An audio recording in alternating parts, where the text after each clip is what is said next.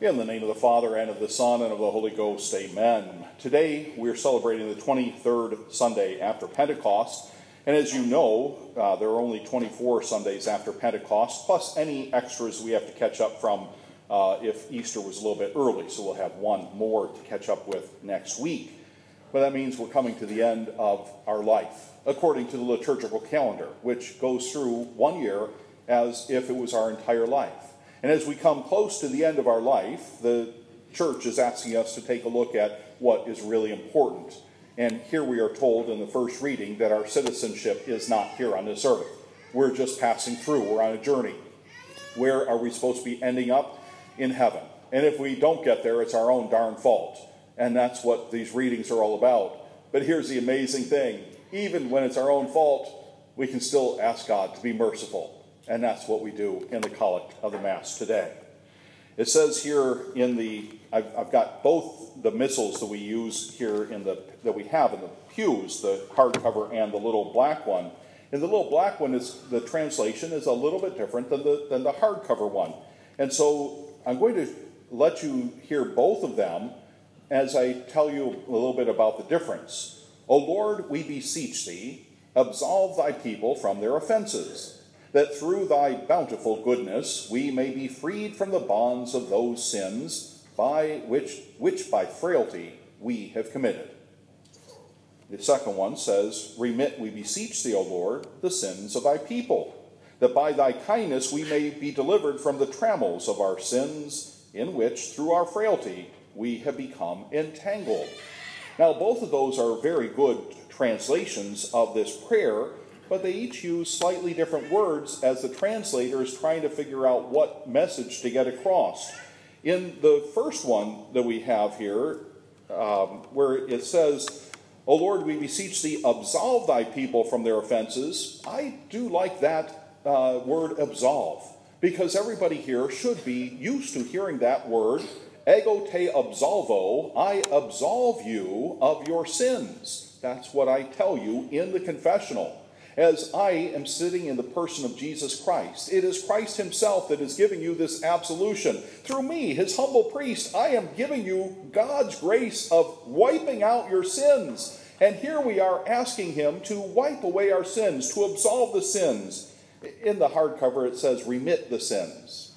It still makes sense to remit the sins, but we don't use that word remit as often as absolve.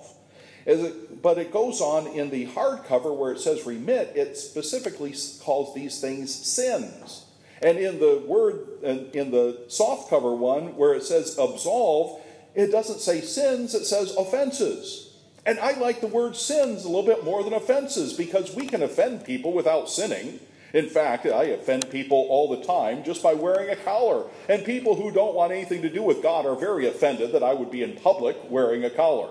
This happens a lot, unfortunately, with priests who don't want to be seen as priests when we're out together. What are you doing wearing a collar? Can't you just go casual for a while?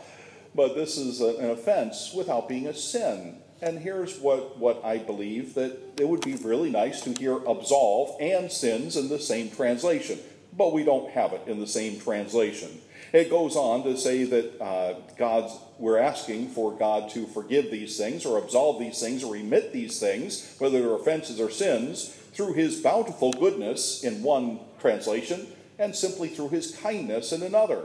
And when we're coming up to Thanksgiving, bountiful goodness is for us a little bit more appropriate because we always are going to have posters and advertisements and everything about the bounty that we have. And we have the cornucopia, the horn of plenty that's overflowing with food and all of this, a bountiful goodness. And we know that in the secular world. We should know this in the religious life as well. I think bountiful goodness is more in line with what God is doing instead of just being kind. Because being kind has kind of a bad connotation right now. Oh, the nice people out there, the ones who are kind. It doesn't mean they're moral at all. It just means that they sweep up their sidewalk instead of letting trash grow and things like that. I like the bountiful kindness. And then that we may be freed from the bonds of those sins by frailty we have committed. You see, I really like this one. Instead of saying that we have been placed in a position by others where we have sinned, instead of saying it's other people's faults, which our world is telling us nothing that you do is your own fault, it's usually mom and dad's fault. They didn't raise you right. They probably raised you too Catholic, and that's why you're so bad right now. They forced you to do all these moral things, and that's why you're so moral now, and they think that's a bad thing. It's always somebody else's fault. But here we're saying, no, this is our fault. No matter what we're calling this, whether it's a sin or offense, we're acknowledging finally. And this is where it takes it, at the end of life, where we finally come around to say, it doesn't matter. I could have had the worst upbringing in the entire world. I might have had a mother and a father who were absolutely horrible, the closest things to demons upon this earth, and it's still my fault now. I had to finally grow up and recognize that I have to take responsibility for my own actions, for my own thoughts, for my own deeds, for my own words. It's not that I got a bad education. I can't blame the teachers for not teaching me properly. It's not that the priest was a heretic and was giving me bad information. Whatever the problems are, by the time I'm near the end of my life, I have to finally get to the point that I'm spiritually mature and say, oh God, have mercy on me, a sinner. It's my sins, not somebody else's. Not have mercy on me because of their sins. No, it's my fault. I like both of these, how they put it in, it's ours. But I really like the hardcover one where it gives the example of we become entangled in the sins. And this is what we really do have a problem with. We get so entangled in our own sins that are our own fault that we find it hard to get out. If any of you have ever been fishermen and you've ever thrown a cast net, you'll understand what it is when you get a fish that has their gills caught in the net. The fish was just big enough not to fit through the hole, but too small to come out without you having to really struggle to get him out. He cannot get out on his own. And it takes a lot of work to get that fish just that size out of that net. We become entangled in our own sins like this. And we're asking the Lord to be the fisherman here, to grab a hold of us and to yank it, to even cut the net if that's what it takes in order to release us from this entanglement to our sins, because too often we get so caught up in our sins, we've done it so often that we just don't know how to get out ourselves. We can struggle all we want and flop around all we want, and most of the time we're just beating our heads against the rock as the fish does as you've got him up on the bank. And we're going to die unless we're released. And this is at the end of life, gasping our last gasp. We're asking our Lord, don't let me die and stay here. Let me die in your grace, and let me go to where my aim is anyway, to get to heaven. Now, it doesn't really work that way when you're a fisherman, because a fisherman's going to take you and either use you for bait or eat you. But our Lord is going to take you and love you. And we're asking at the end of our life, the liturgical end of our life, perhaps the physical end of our life, we're asking our Lord to be merciful, even when we're acknowledging we don't deserve it. We're not blaming him for anything or anyone else. We're not saying it was too hard and you didn't give me the grace. We're saying it is my sin that I'm asking absolution from. And I'm sorry. When we get to that point where we take full responsibility for our sins, then we're ready for heaven. We're ready to accept the graces that he wants to give us at the end of life. Whether it is the priest coming in while you're on your deathbed, and he hears your confession for the last time, and he gives you absolution, and then gives you the anointing of the sick, or extreme unction, asking that the Lord would be merciful and forgive you any of the sins you've committed through any of your senses, and then gives you the apostolic blessing, perhaps even along with viaticum, Holy Communion, your food for the journey. Maybe that's the way you're going to die. And what a beautiful acceptance of all the graces that the priest will give. But perhaps you won't, because most people do not die like that. Perhaps you will die by yourself. With all this going on right now, it could be that you're in a hospital and nobody is allowed in, not even the priest. It could be that you're by yourself and Satan will be trying to convince you that it was all for naught and that God, too, has abandoned you. But if you've gotten to the point that you're actually praying this prayer, where you truly are trusting in God and acknowledging it's your own fault for everything, oh, this is the time when you can be at peace, even when you are lonely, even when you seem to be abandoned, even when you want to curse the government for what they're doing to you. You can indeed be at peace, at rest. You can be convinced that God is with you. Along with this prayer, we have the introit to the Mass. And it is a little section from Jeremiah's book. This great prophet had been warning the people about their sins, and they were not ready to accept that they were even sinning, let alone that they needed to change their ways. He had been warning them that God was not pleased with what they were doing. He was giving them a great message of hope, for he said, if you turn back from your sins, God will repent right now, and he will embrace you, and he will make you a great nation once again. But if you stay on your path, he will be forced to bring his justice upon you. And the people did not pay any attention. Oh, I'm sorry, that's a bad way to put it. They did pay attention, and they wanted to kill him. They hated him for telling them the truth. They wanted to do everything on their own. They were on a pilgrimage to heaven, but they got comfortable on earth. And instead of wanting to be with God, they wanted to be away from God because they thought they were happier as they were away from him, as they threw off the shackles of his requirements. In order for us to love, he gave us requirements, and they thought they could love without our Lord showing them what true love was. The little bit that we have here today is Jeremiah as he's writing to them after what he had predicted had come true. He had told them that God would be merciful if they repent, but justice would come if they did not. They did not repent, and they were conquered. I want you to keep this in mind because history does repeat itself.